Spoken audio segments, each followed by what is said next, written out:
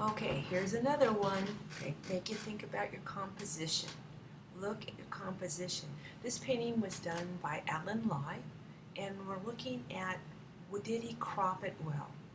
Look at how much of the space is taken up by the hoodie and the size of the sleeve compared to the size of the head. Something's not right there. This is a picture about the hoodie, not about the guy. So when Alan rethought this, he went in and he changed the format. Instead of being 10 by 8 and having all this space, it's just so much of the hoodie, he went in and recropped it at the end and resized it to be 8 by 10. And look what it's done. It's put the emphasis on the guy, not the hoodie. Look at that again. Look at that wasted space, so much hoodie. Yeah, he's using up the space, but is he using it well? That's why I'm saying wasted space. We really want to talk about a particular thing.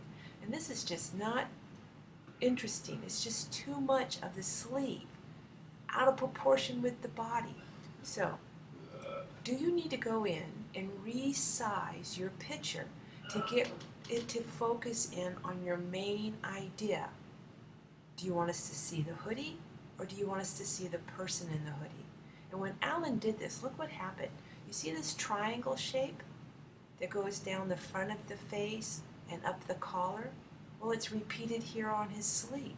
It's repeated here, another triangle. He's repeating very subtly a triangle. He even went in and took some of this color off his skin, off the skin of the guy, and sprayed it lightly on the hoodie. I hope you can see it. Let me show you the before one more time.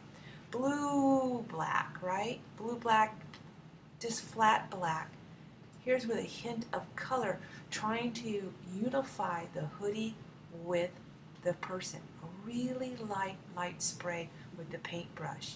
Look at that delicate little thing there. This really focuses in on the best parts of his picture. The collar, the shadow underneath the jawline. What a really cool picture.